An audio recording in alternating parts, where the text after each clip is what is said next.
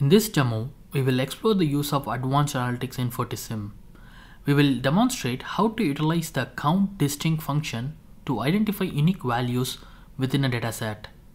In this example, booking_app.exe, an application engine, has received a malicious update. To identify the threat actor responsible for this attack, we will leverage the count_distinct function to perform advanced threat hunting techniques. We also leveraged the FortiSIEM Windows agent to gather sysmon logs from both Windows workstations and servers for this demo purpose. Please refer FortiSIEM external configuration guide for further details.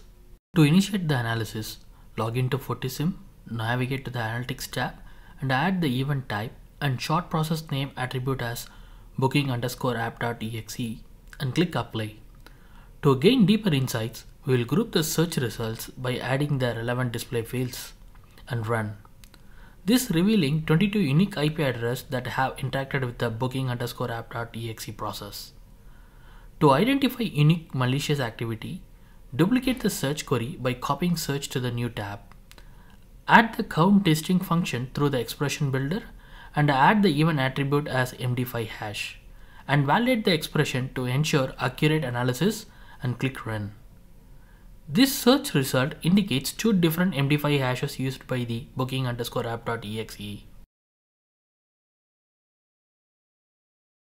Now, coming back to original search, by adding the MD5 hash to the original search and running the query, we can identify two distinct MD5 hashes. One hash is associated with 20 users, while the other is associated with only 2 users, suggesting potential malicious activity. To pinpoint the potential victims, we will select the MD5 hash linked to the users.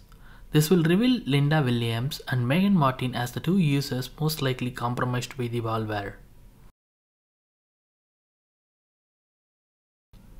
To uncover potential command and control communications initiated by the malware, we will add the destination TCP or UDP port, count of distinct destination IP address, and a display filter condition to identify hosts connecting to more than 2 unique IP addresses.